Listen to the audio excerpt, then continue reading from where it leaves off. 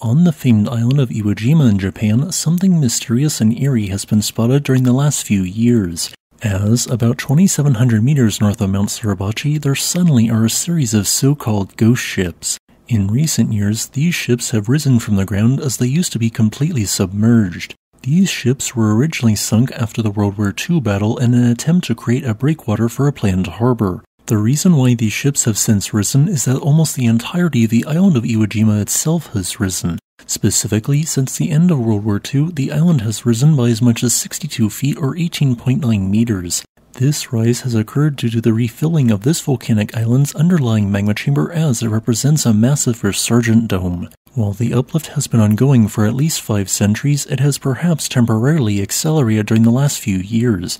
In only a few years, these sunk ships will be entirely above sea level.